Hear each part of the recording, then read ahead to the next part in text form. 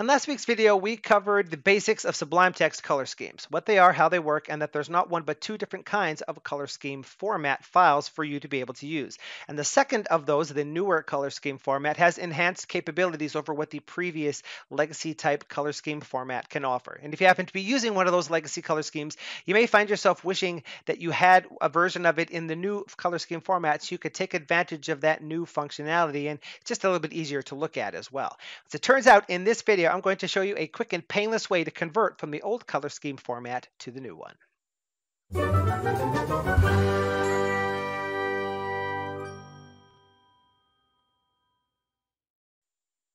Hello, fellow Sublime Text fanatics. ODAT Nerd here, and welcome to this next video in this series on color schemes in Sublime Text. Now, in that first video in this series, we covered the basics of color schemes, the overall what they are, how they work, and that there's not one but two different types of color schemes available. And in future videos in this series, we'll be going into more detail into exactly what is available for you to set colors in all the different parts of the file, how color rules work, how to augment color schemes, and things of that nature. That's all things that are still upcoming on the channel.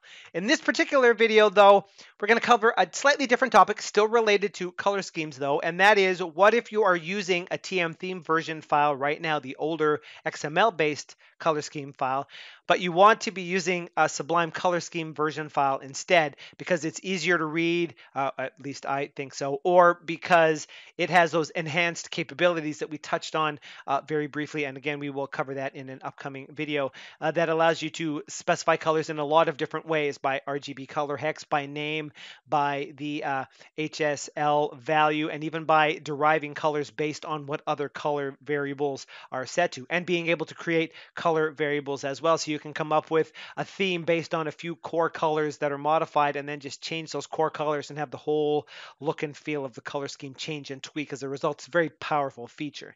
If you're using one of those other color scheme formats, the older TM theme file format, you may wish that you were using one of the newer ones to be able to have that functionality, and the good news is it is ridiculously easy to convert. The functionality is built directly into Sublime Text. You don't even have to install a third-party package to do it, although as we'll see in upcoming videos, package dev, I always recommend package dev. If you're doing anything package resource related, even if you're not a developer, it's going to have enhanced syntax highlighting and commands to make your life a little bit easier.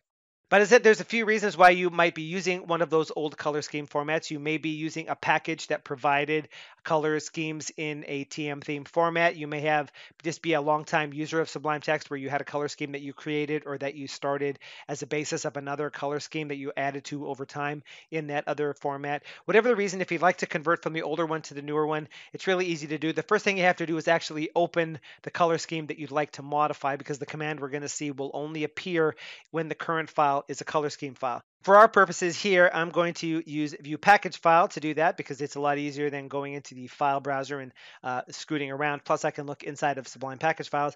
And we're going to look at the Cobalt color scheme, which, as we covered in last week's video, this is one of those color schemes that's in the color scheme legacy package. This is TM theme type color schemes that used to be part of the default color scheme package in Sublime, but were moved into this color scheme legacy package, which does still ship with Sublime, by the way. This package will still be there. You don't have to install that package either. It is there.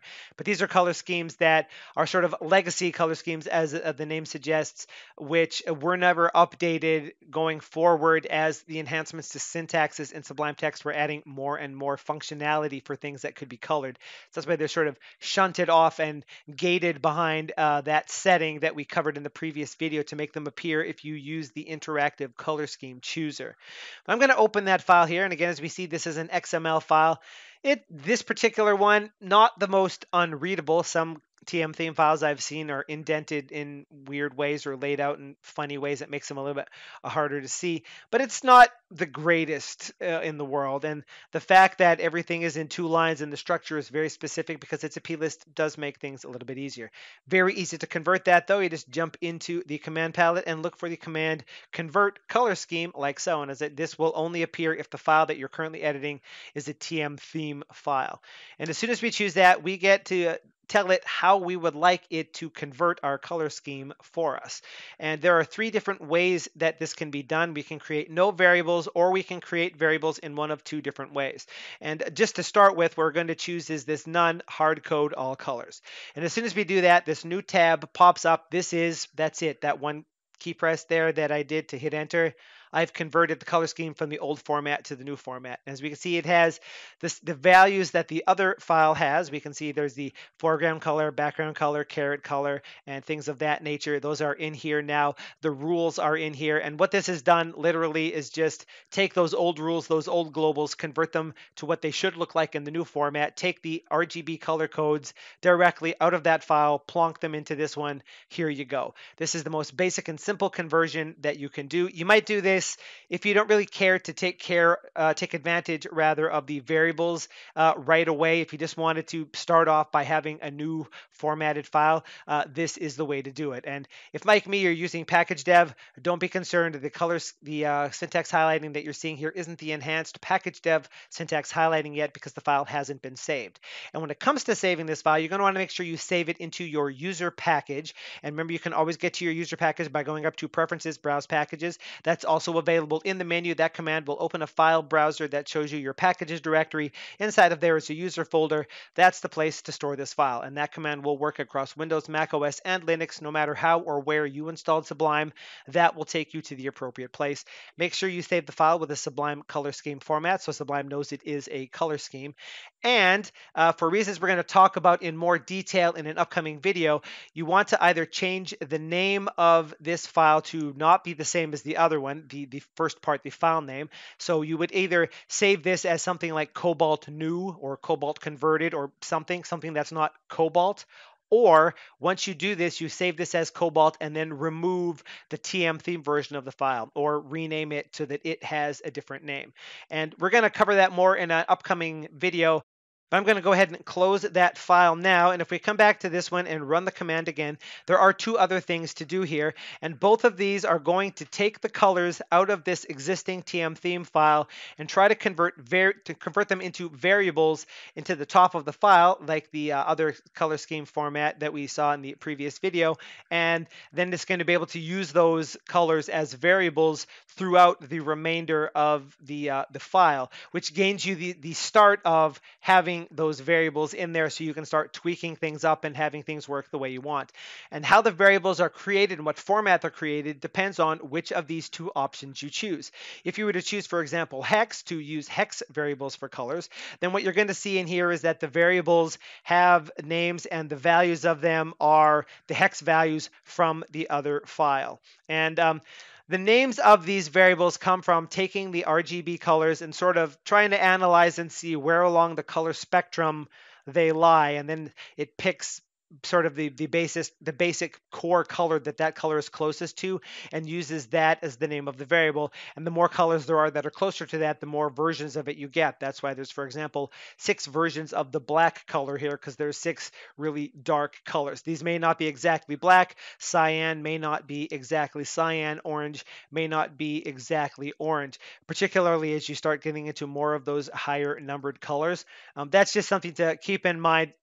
One of the things you can do is rename these variables as you see fit. It's going to be really easy to do that now that they are variables. And again, you gain the ability to modify the black in one place and have it appear everywhere that the variable is referenced and things of that nature, or change the name of the variable. As we can see down here in the global section, now the foreground color is set to the white variable, the background is set to the black variable, the same as the other one. And the last option available to us in this particular item is the HSL variables for colors. And in that case, we get, as we saw in the previous video, the HSL, the hue, saturation, luminosity, lightness. Again, I can never remember what that L is. I probably should have looked it up after I didn't remember what it was in the last video. But that's how these are set up here. But other than that, this is the same as the value of the file that we just saw a second ago. Something to point out here is that when you choose one of the two conversion options that creates these variables, one of the things that happens as part of the conversion process here is it does do that thing where it takes each of those RGB color values, the hex values, and see where upon the color line they fall, so it knows how to create the names of these variables. When it comes to loading TM theme files and Sublime color scheme files, Sublime is pretty lenient about things being missing and colors being potentially broken. This is particularly the case for TM theme files. I've seen this in a lot of TM theme files. There are some of them where the color values that it's using are just wrong or missing entirely. And in those cases, Sublime does the best it can to come up with an appropriate color, or what it tries to determine is the appropriate color. And in that case, those color schemes will still load, even though technically speaking, they're broken. They're not following the specification. And while that works, while it's loading a TM theme file, it won't work if you try to convert to a Sublime color scheme file with variables if there are things like missing color values or colors that are outside of the RGB appropriate spectrum if the values are too high, for example. And the symptom of that is that you're going to come to this file and you're going to say, okay, I want to convert color scheme. I want HSL variables. And when you choose it, no new tab pops up. Nothing seems to happen when you choose the command, even though the command palette closes.